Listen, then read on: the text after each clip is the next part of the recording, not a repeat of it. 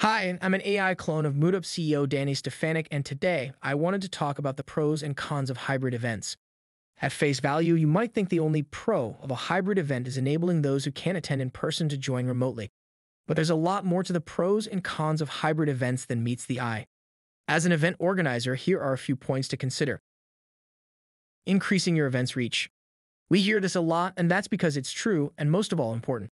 You could absolutely expect a bigger turnout at your virtual or hybrid event because you move past the geographical limitations and offer your event to people around the world. And that brings us to the next point. Increasing your brand awareness. Because there are so many more eyes on your event, your brand and that of your sponsors and partners suddenly become global brands. Heightening audience engagement. You might think that engagement only depends on the content and speaker, but that's not all there is to it. The global nature of your virtual event means including people from different cultures and areas.